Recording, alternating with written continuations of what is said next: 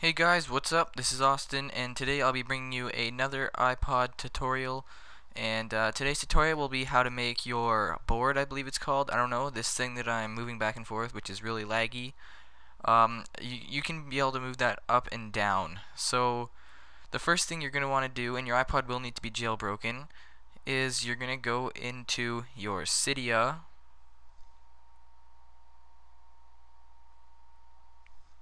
And I'll come back to the tutorial, and I'll be right back right when it's done loading. Alright, now that Cydia has loaded up, you're going to go to Manage down at the bottom, then you're going to press Sources, and then you're going to go to Edit and Add, and it already has the HTTP there, so all you need to do is put in sinful iPhone repo.com. So just like that, I'm pretty sure. Yep, sinful iPhone repo.com, and then you just add the source.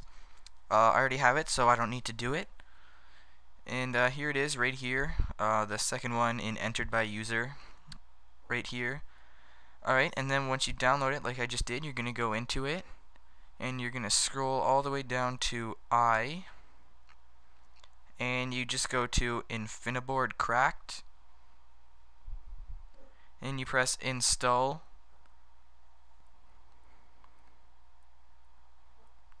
And I'll come back to the tutorial when it's done installing. Alright, and when the installation is done, it will ask you to respring your iPod.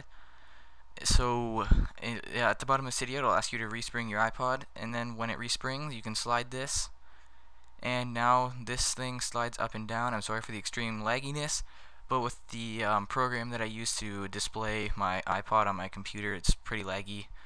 So anyways, just thanks for watching this tutorial, guys, and I hope you enjoyed and it comes in use. I will